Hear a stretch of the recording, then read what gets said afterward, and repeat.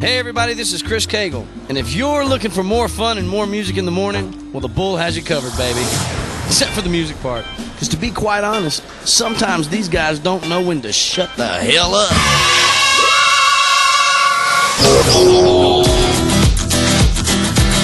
Nikko Smith's in the studio with us. Nikko from American Idol. Yes, sir. And he's doing pretty well for himself. And he's actually going to perform live for us coming up here in just a quick second. Well, let's talk about American Idol just a little bit. Okay, you made it to number 9. Yes, sir. So top 10 gets you on the tour. Uh-huh. How many cities do you guys have to play? We did like 43 cities. Wow, that's a lot of gigs. Yeah. I mean, like one night after another. Yeah, man. Almost it was pretty breaks. much, we did like 5 shows a week, 5-6 shows a week, and then like had one day off. And then we were in the tour bus, which was, a new experience. And at first it was real cool, sleeping on the bunks and everybody there. But after a while being on a bus for like 12 hours, it gets kind of, old. Yes. Now, they wouldn't give you your own bus, right? So you'd have to stay. Who'd you stay with the most? Pretty much all the guys were on one bus, and then all the girls man. Yeah. Well, Carrie Underwood won your season, right? Did she get her own bus? Because because now she's such a big star. She just rode on the bus with the other girls? Yep. Good for her. Yeah. It was cool. I mean, it was really like a family atmosphere, man. It was like, she was the last person to perform, but everybody had like their own set, so it wasn't like anybody's one show. You know what I mean? Mm-hmm. So it was real cool. And the crowds were good? Oh yeah, man. It was like, that was pretty much everybody's like first big tour like that. And I came here, to St. Louis, and we did the Savage Center. So that was, a little crazy to me, because I'd be watching like, R. Kelly and other people come by, and Jay-Z, you know what I'm saying? And to be on that stage was a little crazy, but it was fun. Growing up, I mean, and even, Bo mentioned it when you came in the studio. It's like when you're going to have a baseball career too. I guess, you've heard that all your life, haven't you?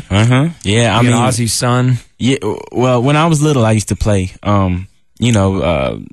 Little League baseball and everything like that. But as I started getting older, balls start coming by a little bit faster. So, I had to step back and put the bat down, pick up a microphone. And, my little brother plays baseball, though. So he's taking up that end of it. I remember at some point toward the end of your dad's career that he was a little bit injured or couldn't do the flip or something, and one of his sons came out and did the flip for him. Was that you? Yeah, that was me. That was you? Whoa. Yeah, it wasn't much of a flip. Like, I came on and, did like a little Cartwheel? forward roll or something like that. But, same effect, right? No, I remember it being a real good flip. Well, the yeah, exact same thing? later on down the line, when I got older and I was able to, do it for real, I got to do it. But, the first time I came out there with him, I think he had torn his rotator cuff or something like that. So I just came out and did a little forward roll. And, the people dug it, so it was cool. Yeah, I remember that. Everybody went crazy when you did that. It was really, really cool.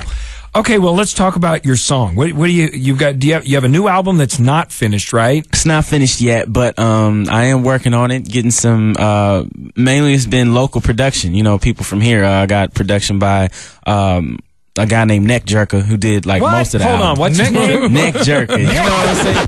Neck Jerker. Your neck gets a jerking when you hear a good record. Yeah. You know what I mean? Like, you start bouncing a little bit. I think he produced Tim McGraw's latest album. It looks like your neck stepped in something. He's the neck jerker. Right, but he's been a real cool cat, man. He's great production. And then I got a track from Coco from Basement Beats, who did the Shake Your Tail Feather Beat for Nelly and P. Diddy now. Yeah. So I've been working with just local people, man, trying to get St. Louis out there. We're number one with producers, so you're on the right station, of course. Yeah. Cool. In the right spot then. They'll be calling you after the show. All right, well, what song you have here that you're going to sing? What is the single? Well, the single that I have now is called Alone. It's a slow song. It's a nice little mellow groove. It's for the ladies. You know what I mean? So dedicate one to the ladies.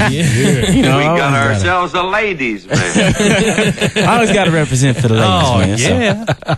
Well, are you ready to do it? Oh, I'm ready whenever you're ready, brother. Well, let's do this thing. Here's Nikko Smith. Oh, okay. Yeah, that sounds sexy. You ain't even got to. Okay, I'll just vibe it right here. Here we go. It's real quick. All right, y'all ready? Here we go. Let's go. Hey, baby, how you doing? Where the hell you been? Who me? I've been chilling up in the spot with my friends, and I'd like to get to know you a little better, baby. So maybe. All right, that's it. Man, That's nice. Let's do it a little bit, just a little bit. It's early morning, so I got goosebumps, dude. That's awesome. thank you, man. Thank you. It is, man.